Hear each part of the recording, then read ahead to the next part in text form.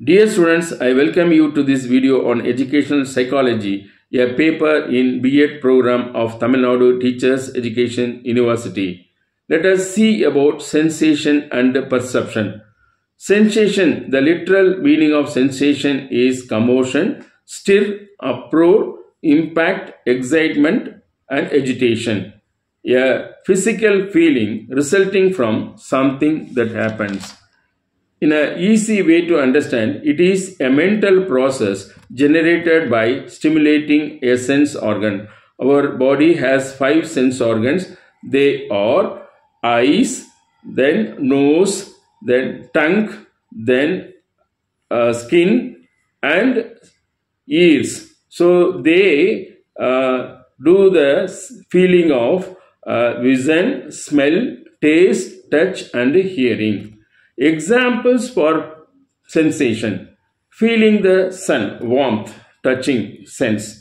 Then tasting our favorite food, that is tasting sense organ. Then scent from flowers, that is smelling. Seeing an elephant, that is vision. A train arrival sound, hearing. So all these 5 senses do the job of touching, tasting, smelling, seeing and hearing. These are all known as sensation. Then what is perception? Perception is sensation plus past experience. The way in which something is regarded or understood or interpreted. For example, perception. Seeing a rope. We are seeing a rope. We assume it as a snake because we have experience of seeing a lot of snakes. Hearing a whistle sound, we are assuming that it is a sound of pressure cooker because you are exposed to more whistle sounds of a pressure cooker.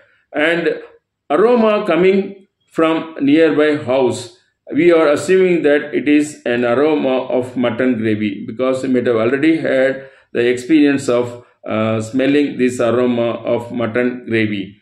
Then touching a cloth, and we perceive it as a silk cloth because we might have already touched a lot of silk cloths. So that past experience plus present state of touching.